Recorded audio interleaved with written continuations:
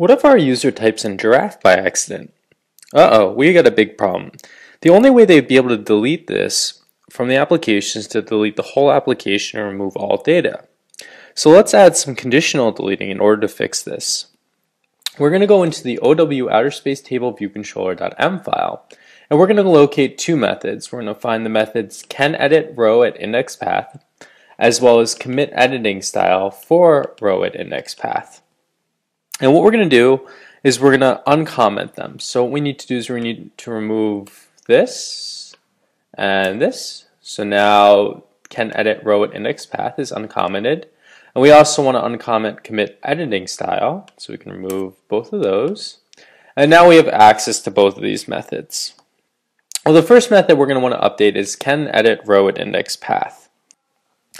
This again is a delegate method of the UITableView Delegate protocol. Remember that UITableView delegates manage the way we interact with our table view, specifically if we swipe and get that delete functionality for our table view that you've probably seen before if you've used an iPhone application.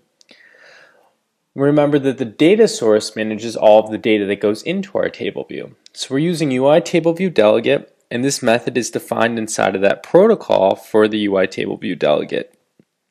Well, we notice that this method returns a bool, and right now it's set to return yes. We also have a comment here. It says return no if you don't want the specified item to be editable. Well, we want a conditional editing in our second section, and that should be the only section that we're able to edit. Our first section we want to hard code, and we don't want the user to be able to delete those cells. So let's go ahead and we can write in here if index path dot section is equal to 1, we can return yes, which means that if we're in the second section, we are going to be able to edit it. And then let's add an else statement below it, and we can write no, return no. Right? So if we're in the first section, right, do not allow editing. So we need to remove these last two lines here.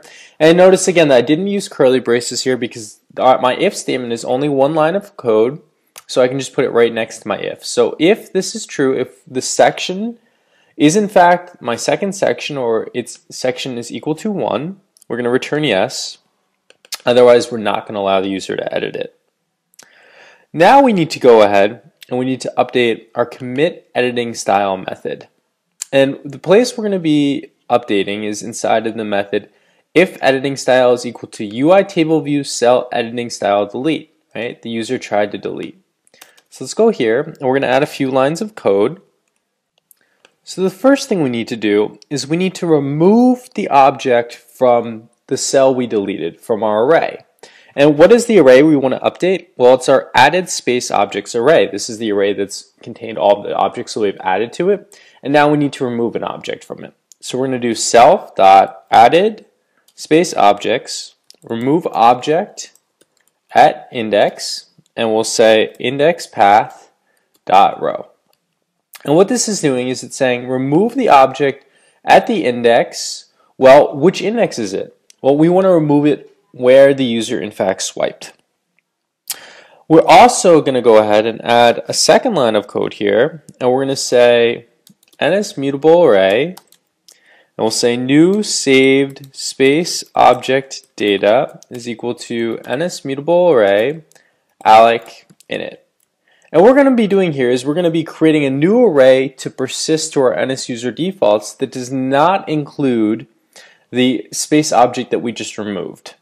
Right? So we already have removed this object from our space objects array, but now we need to save an updated array to our NSUser defaults.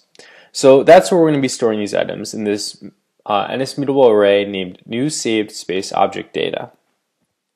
So let's use a for loop, and we can say for OW space object in self.added space view space objects.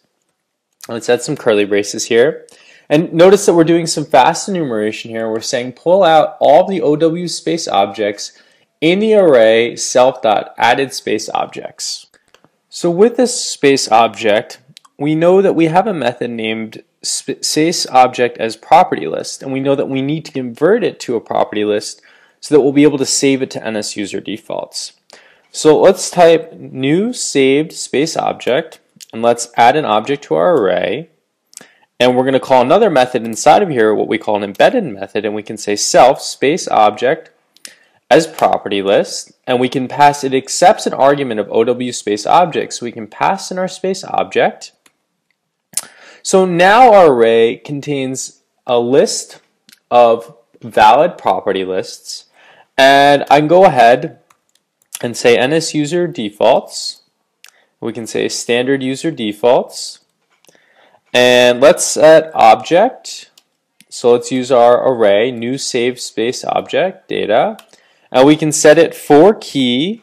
Well, let's use our define we set up earlier, so we can say added space objects key.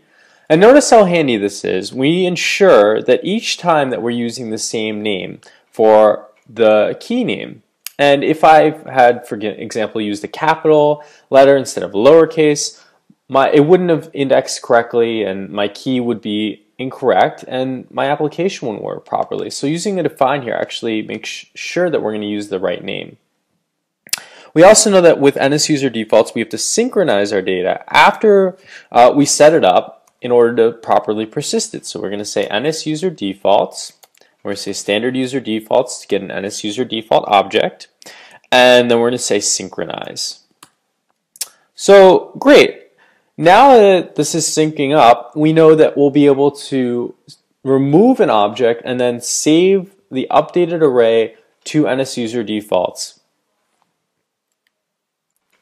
So we have one final line of code here, and this was defaulted for us, and it says Tableview delete rows at index path. So it takes an argument of index path here, and notice that it's making it an array here using the literal syntax, and it's saying with row animation UITableView and row animation fade. So what this is doing is it's handling the animation when we delete a Tableview cell. So let's see what that looks like.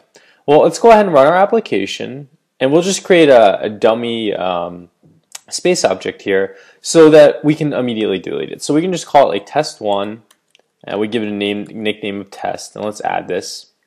And oh wow, it's really ugly. I didn't mean to add test1. How do I delete it? Well, I'm going to swipe to the left, and we see this delete functionality comes up. I can press the delete key, and we notice that this goes away. Now let's prove that this persisted properly. I can press the stop button, and I go ahead and rerun my application, and we'll see that test does not appear inside of my application. So we've learned how to remove objects from NSUser defaults, as well as save them and read them.